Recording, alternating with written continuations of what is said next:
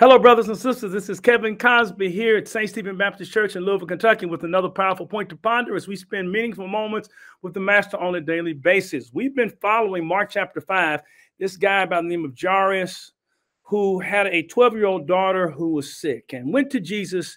She's about to die. And he goes to Jesus with an urgent plea to come to his house to heal his daughter. Jesus makes his way and his hopes are up. But in the process, he experiences a delay that is a costly delay. And the delay, of course, is this crowd that's around Jesus and this woman who's been sick. This woman who's been sick, who's been hemorrhaging for 12 years, has spent all of her money trying to get well. But she presses her way through the crowd, touches the hem of Jesus' garment, and she's whole. Jesus says, "Who touched me?" And then proceeded to allow her to tell her story. And this was a costly delay. I'm sure Jairus is just sitting there saying, come on, come on. Probably upset because who came first? The Jairus came first. And no doubt he probably had a little bit of elitism about himself because he's the head of the synagogue. This woman is a no-name woman. We know Jairus' name, but we don't know this woman's name because she hasn't been to the synagogue in 12 years because her disease restricted her from going to the synagogue according to Jewish law. Well, my brothers and sisters, this delay was costly. And these messengers come to Jesus and Jairus and say, don't bother Jesus anymore, Jairus. Your daughter is dead. But look, if you will, verse 35 and 36 again. Look at what it says. It says, Jesus said to her, my daughter, talking about the woman who had been hemorrhaging, your faith has made you well. Go in peace, be healed of your trouble. While Jesus was saying this, some messengers came from Jairus' house and told him, your daughter has died. Why bother the teacher any longer? Verse 36, Jesus paid no attention to what they said, but told him, don't be afraid, only believe. Now listen very carefully. When Jesus said, don't be afraid, only believe, that phrase is continuous action. The verb in the Greek language is not just believe as though it is just one time. What it is really, he is really saying is don't be afraid, keep on believing, and keep on believing, and keep on believing. In spite of, now Jesus heard the news just like Jairus did.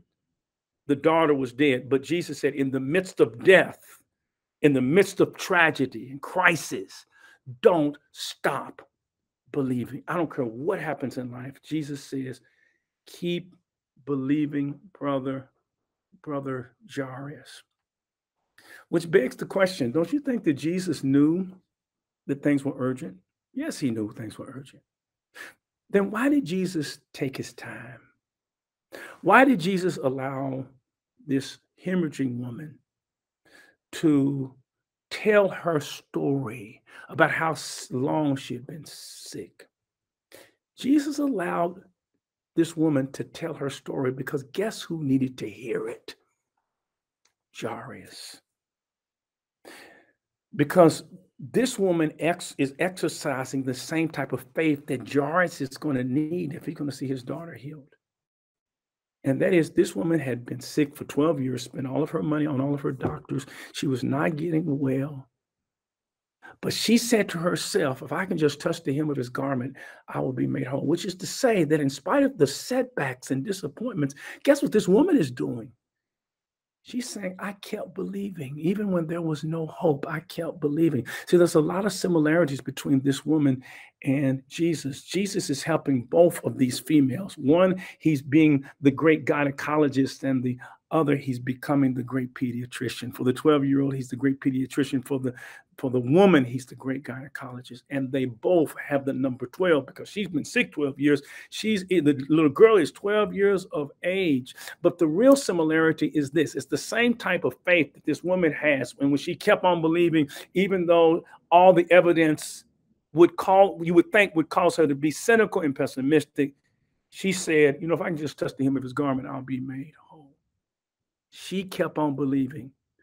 And the reason why Jesus wanted her to tell her story, which was a delay for Jairus, was because why it was a delay for Jairus, it also was development for Jairus, because he needed to know what he needed to do to see his blessing, and that is to keep on believing. Amen. And never give up. Amen. Listen, my brothers and sisters, you've got to keep on believing as well. Keep believing, my brother. Keep believing, my sister. When you get the bad evidence, you just keep believing. Amen. By faith. Now, let's be honest. There are times when we are like the woman who was hemorrhaging, and we got enough faith and we say, Lord, I'm just going to keep on believing, or I can just touch the hem of his garment, I'll be made whole. But there are other times when we're like that man who had a son who was filled with a demon, and Jesus said, do you believe? And he said, I believe, but help my unbelief. Which is to say that part of him believed, but there was a part of him that didn't have faith. We don't always have the same faith as that hemorrhaging woman. Sometimes we're like that man with his son. Lord, I believe, but help my unbelief. Regardless of whether you have big faith or little faith, keep on believing, because the faith of a mustard seed, a small mustard seed, can move mountains. Have you stopped believing? Have you received some bad news, some bad health news, a bad situation? God has a way of turning the bad situations around for God's glory and for your good. Jesus says, don't be afraid. Keep on believing, keep on believing, keep on believing in spite of the evidence. Let's pray together. Heavenly Father, I thank you for your word today. And we hear you telling us to keep on believing. Just like that hemorrhaging woman who had disappointments, but said to herself, I'm going to keep on believing. If I can touch the hem of his garment, I will be made whole. Faith comes by hearing, and hearing by the word of God. You respond to faith. Be it unto us according to our faith. Help us to keep on believing. In Jesus' name, amen. Peace and blessings to you. Thank you for being with me with another powerful point to ponder. Look, if you don't have a church home, I'd like to extend an invitation to you to become a part of the St. Stephen Church family. Email us here at newstart@ssclive.org, and we will get back with you. Peace and blessings to you. Thank you again. We'll pick up on this tomorrow, but until tomorrow comes, don't forget to stay safe, stay sane, and know this, that God is still on the throne. Peace and blessings. See you tomorrow.